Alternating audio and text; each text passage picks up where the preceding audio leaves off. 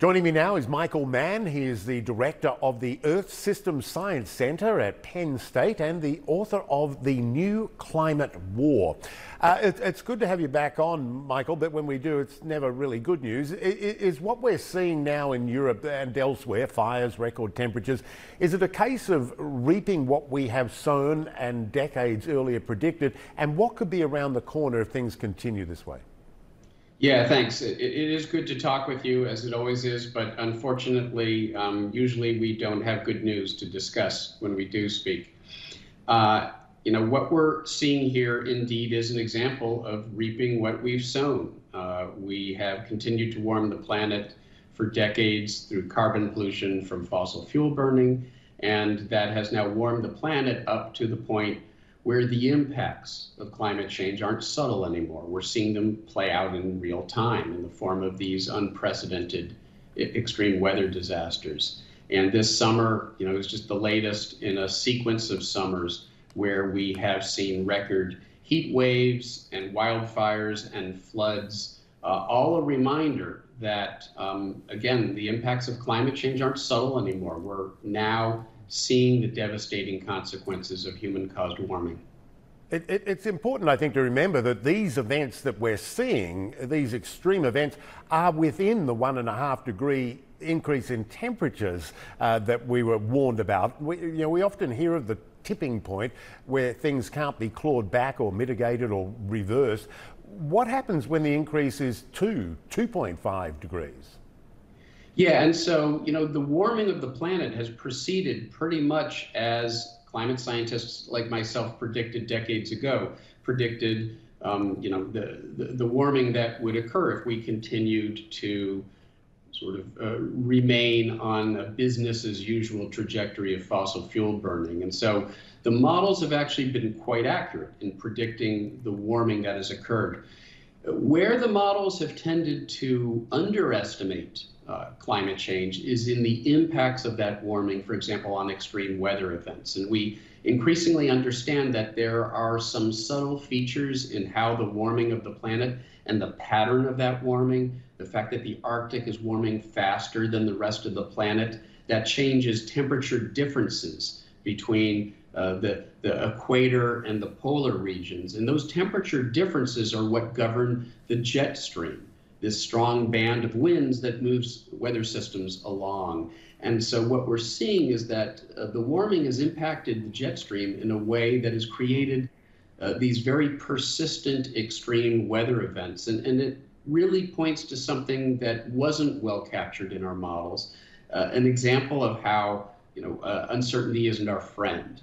In many respects, we're seeing that the consequences are greater than what our models predicted. But what the models do tell us is that if we bring our carbon emissions back down to zero, if we reduce our carbon emissions to zero, the planet will stop warming up. And when the planet stops warming up, then these other impacts tend to stabilize. And so, while there are uncertainties in the science, and some of those uncertainties have led us to underestimate the consequences of the warming, the science does tell us that to a great extent our destiny is still in our hands. If we can move away from fossil fuel burning, decarbonize our economy, and do so on a fairly rapid schedule, we can prevent the worst consequences. We can prevent this from getting even worse. Yeah, and yeah, people like you, I think we last talked around the COP meeting, people like you have said this for decades, really, and yet we're not getting to the goals that we need to have. I mean, the talk versus action, when it comes to climate goals,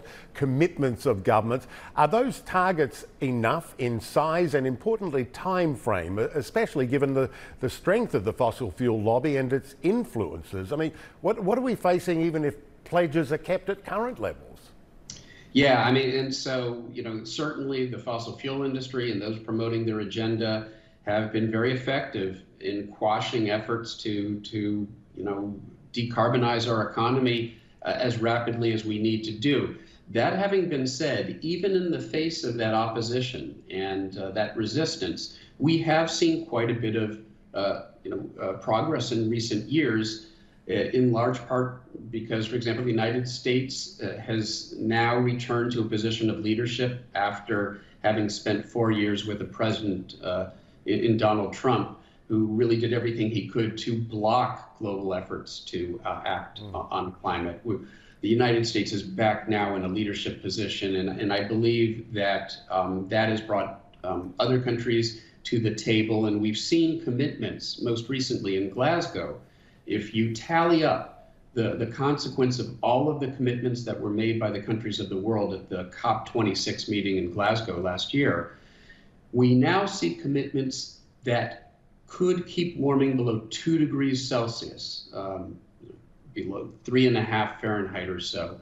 We are now on a trajectory no longer where we're looking at 4 degrees Celsius warming by the end of the century, but maybe something more like 2 degrees Celsius warming. That's still too much. Yeah. We need to keep warming even lower, below 1.5 degrees Celsius, to prevent the worst consequences. And by the way, promises are one thing. It's easy to make commitments. It's something else to keep them. And so we've seen some progress. We've seen carbon emissions stop increasing, and that's good news.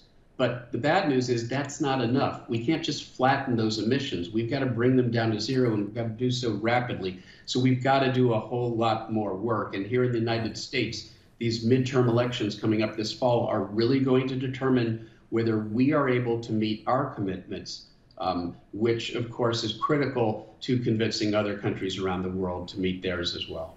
Well, of course, there's one Democratic senator in Joe Manchin who's stopping Joe Biden's climate initiatives from moving ahead. So, yeah, there might be good agendas out there, but they're not getting done. And I think the lesson is this is happening at under 1.5. So, if people are scared about what's going on now, what's going to happen in the future? Got to leave it there. Michael Mann, as always, appreciate you coming on. Thank you. Always great to talk with you.